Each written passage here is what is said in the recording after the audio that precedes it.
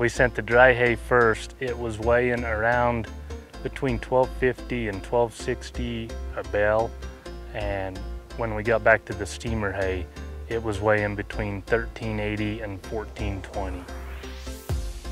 Bale weight's up, our test is up a little. We've done a little bit, going with just dew or just steaming.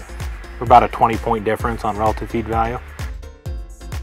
The buyer was there he was going along and he was probing every bale. And every time he'd stick that probe in, it was coming out at 14.7, 14.7. And he kept looking at his probe like something was wrong with it. And he says, what's up with this? I said, well, we try and run just shy of 15%. Being able to, every bale he was probing was the same through the stack. The consistency was just amazing. Being able to get out before the storms come, being able to go longer hours, we were definitely able to stay ahead of the game.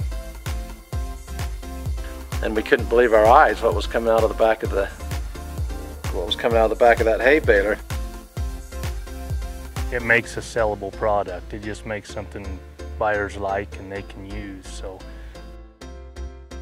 we were only getting 4 to 6 hours of dew a night until we'd get dewed out. And so with the steamer, right now we'll bale 15 hours a day.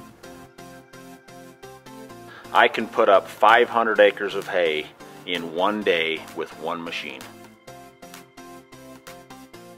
it is super simple to operate. The screen is great. Everything's easy to operate. It's so perfect for this operation, really. I don't think we could really make decent hay without it. It sure makes it easier to sell the hay. And on a year like this, that means something, because there's a lot of guys that haven't sold any hay. It's adding a couple hundred pounds, which is just more money in our customers' pockets, which we're happy with.